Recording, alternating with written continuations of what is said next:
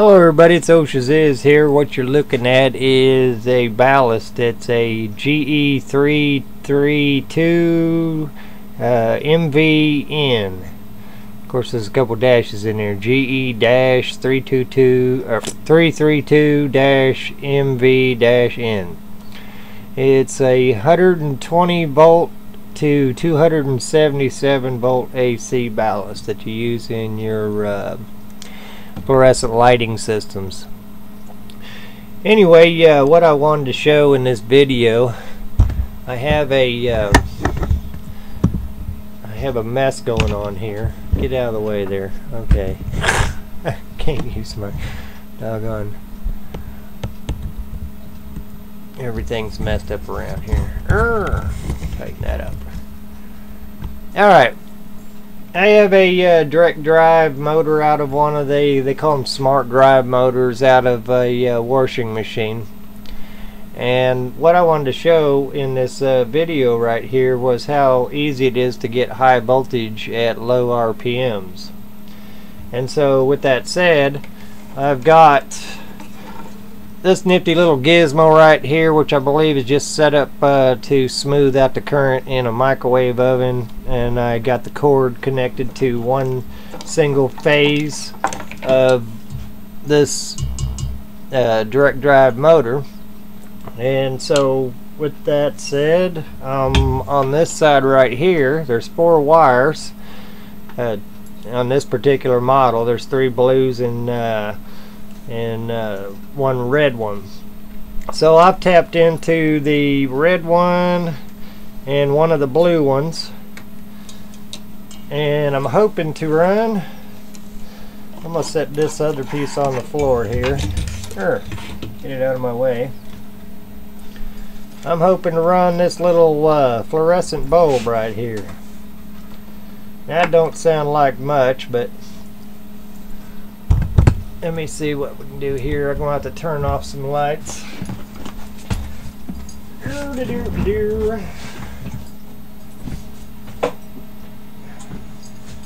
Alright, apologize for that. So I got this little fluorescent bulb going on here. I wanted to show you that the energy that's coming up out of this right here, it doesn't take much to run that ballast to give you high voltage. So if it doesn't make a liar out of me, then I will get over here and I'll turn this with my hand.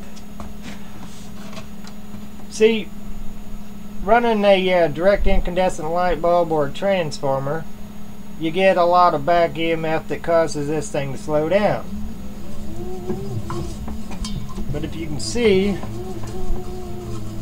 I'm not really having to work very hard in order to get that light to, at the very least, just flicker.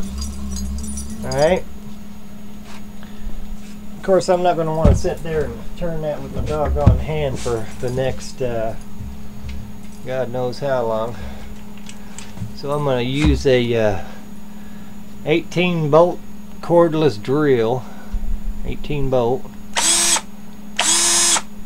and I don't know how many RPMs this thing's kicking out, but I wouldn't expect it to be too awful much. I don't need a lot of RPMs for what I'm doing here.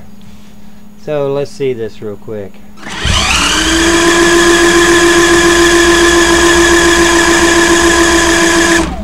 Alright, now that's a lot easier than turning the doggone turn the thing by hand. That's just a little 18 volt cordless drill.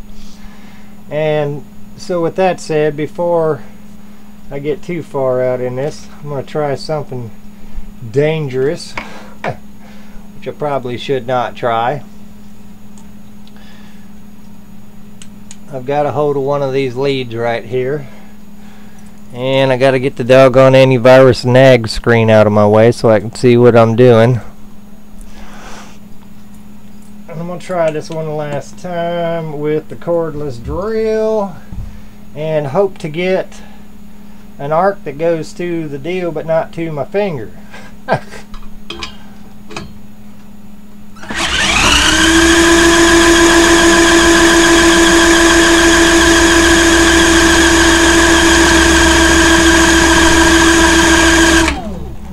Now it's going to make a liar out of me. Let's take the bulb off of there. See if I can set that puppy straight. Now I did this earlier and I got a pretty impressive arc off of it. Uh-oh.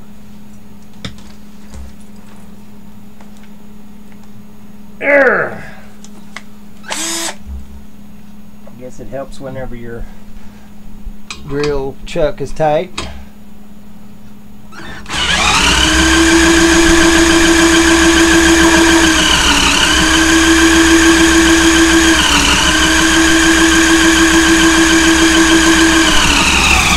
hoping you can see that. Let me try it from this angle.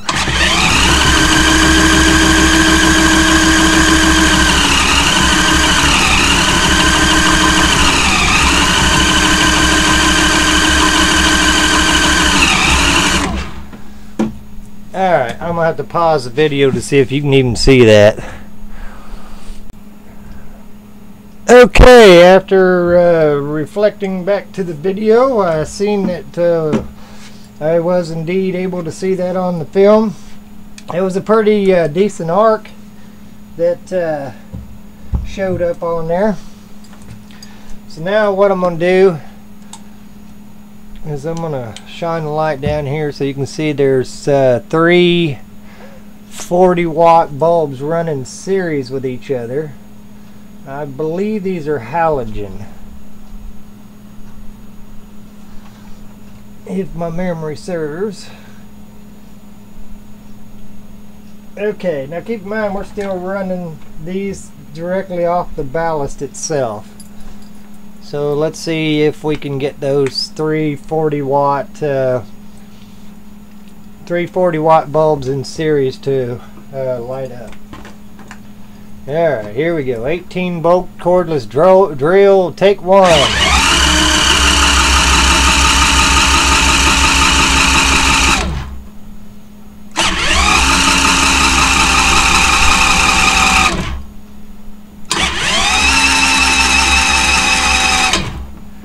Alright, there you go, folks. Pretty low RPMs. And I was able to turn it with a cordless drill, 18-bolt cordless drill.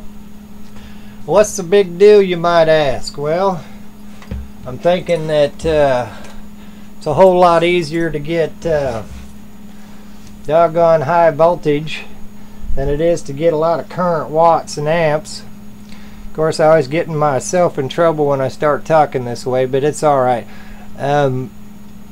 That was a pretty substantial arc. If you could actually see it in person, you could see it. So it was a pretty doggone good arc. And these motors, I've seen them run with lawnmower engines and all kinds of crazy stuff going on, and they were throwing off some really hefty arcs. And so, since I have been talking about doing plasma technology, I've been looking for something that would be pretty substantial as far as high voltage output, and if that has the capability of creating that kind of arc, then it's going to be able to do exactly what I need to do. And these are right off the store shelf, no modifications whatsoever, and this thing isn't even hot after running it, even with these other bulbs on it.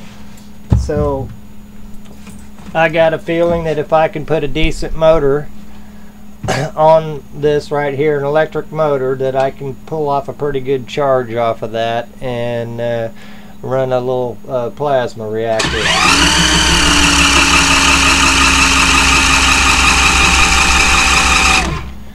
And my cordless drill's getting a little bit low. And my nag screen's on there again. Dead burn antivirus. Alright, well, for those of you out there that want to do some high voltage experiments, these particular models of ballast, and I'm pretty sure they all do the same exact thing, didn't take a whole lot. This is, like I said, this is just a washing machine motor turned with an 18-volt cordless drill, and it was able to put out a pretty hefty arc that you've seen right there and the higher you get these RPMs on these motors, the more energy they're going to put out. I don't even know at some point would they burn that ballast out. These modern day ballasts are like electronic, and so I don't know what their maximum potential is. I read some of the document on there, but I just wanted to share that with you, that it don't take much to produce high voltage. And I actually had this fluorescent bulb, literally, I don't know if you can see it very good. Doggone it. It's blackened at that end, and it's blackened at that end. I had that thing glowing hot, boy. Tell you what, thought I was going to burn a hole through the glass. I don't know if I can do it again. Let's try. I got some bare wires down there. I'm liable to get myself shocked on the foot.